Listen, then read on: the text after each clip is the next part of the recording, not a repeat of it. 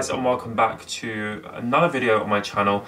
Today I'm going to be talking about something which has been requested before over on Instagram, and is sticking in line with kind of my top 5 or my top tips for certain elements of everyday life, whether it be style, fragrances, grooming, things like that. And today I thought I would sit down and talk about, in my opinion, the top 5 mistakes I see guys make when it comes to styling, fashion, outfit building, however you want to put it. I used to work as a personal shopper, and these are the 5 main mistakes which I saw people come in with all the time, whether it was that they didn't like how their clothes fitted, whether they came in not really knowing what size they are. Let's be honest, it's not just women who have a few issues when it comes to shopping for clothes or outfits, and we all have those areas where we could do with a little extra help. So today I thought I would sit down and give you my top tips to avoid the 5 main mistakes that I see guys make when it comes to fashion. Let's start with the very first thing. I feel this is something which can be quite obvious, but that being said, I feel a lot of people do overlook it most of the time, especially when you gain weight, lose weight, or just your body changes shape, especially if you go to the gym quite a lot, and clothes aren't going to fit you in the same way that they used to. So the first thing that can be a bit of an issue is getting the fit right when it comes to shopping for clothes, keeping clothes in your wardrobe, or even just having a little bit of a clear out. I feel this can be the easiest thing to resolve when it comes to shopping, especially with all the different fits and styles that are out there nowadays, whether it be skinny fit, slim fit, tailored fit, tapered. There are so many different styles that there's enough out there to suit everybody, no matter kind of your shape or even how you like to dress. I, especially on trousers, don't like anything too baggy, as I feel where I am quite tall, I'm 6'4", if I have a lot of extra fabric like hanging, it just looks messy, it looks scrappy, and this is the same for most things. I feel everybody knows that getting a perfectly fitted suit is such an important thing to have in your wardrobe,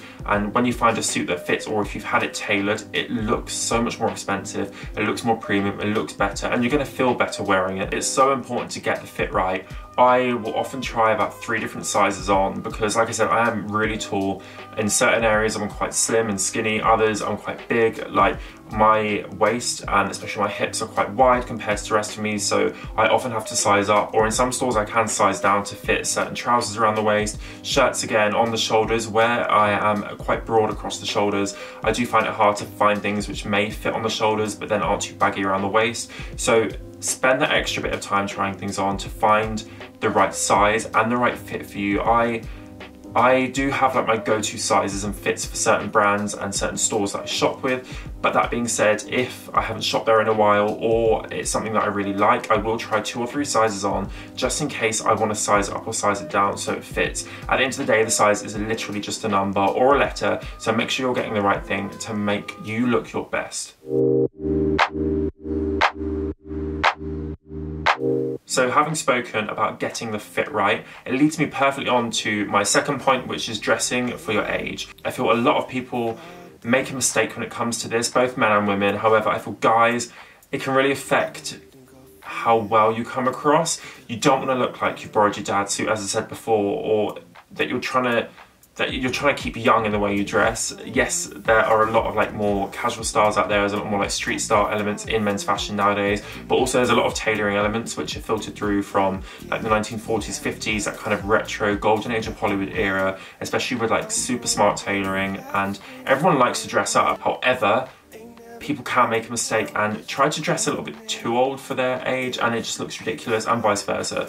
You all know what it's like when you've seen an older guy out there who is dressing a little bit too young. I feel we all know women can't wear the same things that they wore when they were 16 when they're 60, and this is the same for us guys.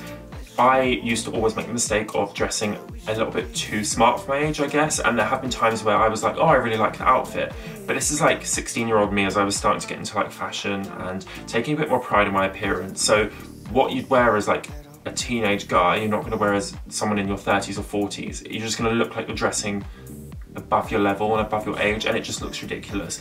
There are ways of dressing down and dressing up items though, so like you can wear a nice suit at any age, chuck it on with a white t-shirt, some trainers, or just a simple shirt underneath, and you've already managed to make it a little bit more youthful and bring it down to the 21st century. It's not about dressing more casual or more smart, depending on your age. It's about making sure the things you are wearing are appropriate and that it suits you as an individual, not following the norm in order to kind of fit a mold, because fashion rules have been played around with over the past few years, and it's not just, as I said, one size fits all. You can wear a suit in a number of different ways. You can wear a t-shirt and jeans in so many different ways. It's about getting the right fit, the right style, the right colour, and also how you wear it. If you're wearing it in a really formal way, obviously you're gonna look a bit older, you're gonna look smarter. But that being said, that doesn't mean you can't wear more casual pieces in a smarter way and to suit your age.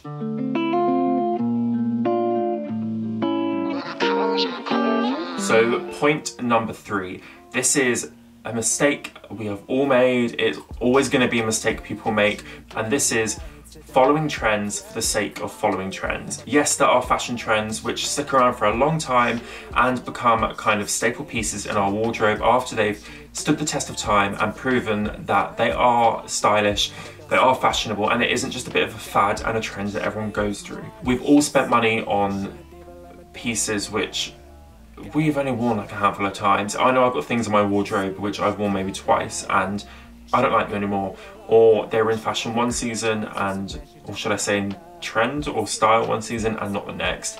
I feel fashion and style are two very, very different things. Fashion can be what is in trend, it can be what is of the now, whereas style is something which can be consistent, it can be timeless, and it can be individual to you. Just because something's fashionable and in trend doesn't mean it's necessarily stylish. You can build your own style and not have to follow the trends and not waste money in the meantime.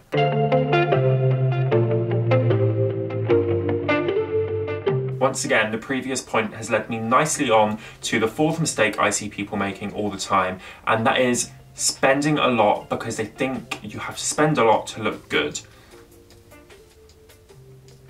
This isn't true at all, and yes, we all know there are designers out there are brands out there which you can spend a lot of money on and you get amazing quality pieces, beautifully designed garments that you are going to wear forever. I have some amazing pieces in my wardrobe which I wear season after season, I've had for years and years and years. And it's the same for a number of other people. You look at a number of fashion icons out there, big names, they have worn the same pieces for years and years. They found their style, they found brands which work for them.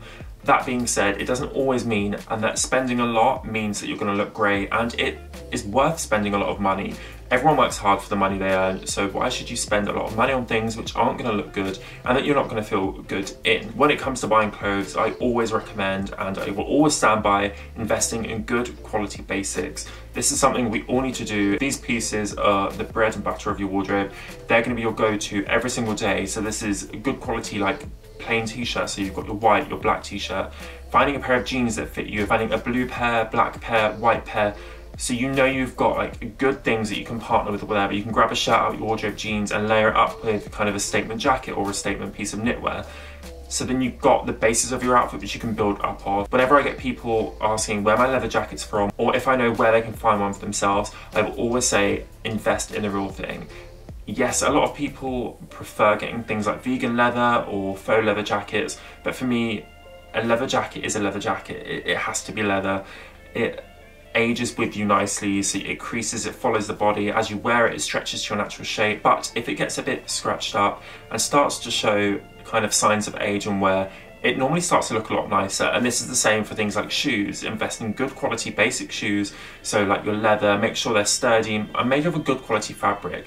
A lot of people shop fast fashion and can waste a lot of money buying pieces that you're going to wear 3, 4, 5 times, and it's going to look a bit tired at the end of that. It's going to start to fall apart, it's going to go bobbly, it's going to fade, it's going to stretch, and it's definitely not going to look as good as if you'd spent a little bit more money on a good quality basic item and invested in the kind of the heart of your wardrobe and spent a bit more time and effort in looking after your clothes.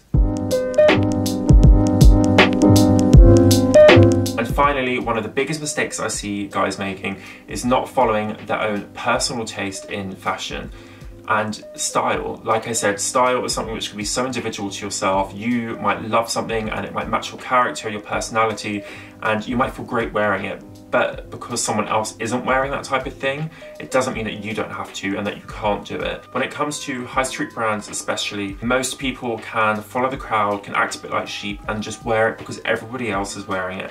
That doesn't mean that you can't wear things that everyone else is wearing, because of course you can wear whatever you want, but at the same time, you shouldn't have to follow the crowd. Try mixing things up, try piecing different pieces together which you may not have thought went together, or that just because someone's wearing it one way and you've seen the model on the website wear it one way, you don't have to wear it in the same way. You can mix it up, and I love mixing kind of classic tailoring and like old school pieces with modern pieces and making it a bit more contemporary, I guess, and kind of put my own stamp on things. But you should always have your own unique style and find your own way of wearing things, especially if you do have an interest in fashion or you want to improve your wardrobe and start to take a bit more pride in your appearance. So definitely find your own style, invest in good quality basics, and don't follow trends. I feel that's a massive mistake that we all make. They were the 5 biggest mistakes I've seen people make and that I regularly see people make, and I do still make myself. Nobody is perfect and we all have things to learn from and we can all improve in certain elements. They're just things which I've seen over and over again, and when it comes to looking on Instagram for a bit of inspiration or online at the kind of different brands and websites of what they've got in, these are things which stand out from time to time. People make the mistakes. Like I said, when I used to work as a personal shopper, these are things which people would come in with and I'd say, okay, you think you're one size and you don't like how you dress, yet if you were to size up or size down, you'd feel so much better. And they try the different sizes on. I'd bring them something which maybe was a little bit more pricey than they kind of wanted to initially spend, but when they tried it on and they were like, actually, I'd rather spend X amount on something which I'm going to get 20 wears out of than spend X amount on something which I'm going to wear probably 3 times or twice. And it's almost like they had a little light bulb go off in their head, and it was almost a moment of realization that you can mix things up and change things around, and if you think about shopping and fashion differently, you'll have a different relationship with how you look and you'll have a bit more pride in your appearance. But I hope you all enjoyed today's video, and if you have any ideas of what you'd like me to talk about in next Wednesday's video, let me know down below in the comments or drop me a message on Instagram. Remember to give this video a thumbs up and click on the subscribe button to see what else I upload and to stay notified of when I have new videos. Every Sunday I have a new vlog that comes out from the previous week with Jess and I, and then on Wednesday I will sit down and do either like a fashion, travel or lifestyle video. But enjoy the rest of your week and I will see you again in next week's video. Bye guys!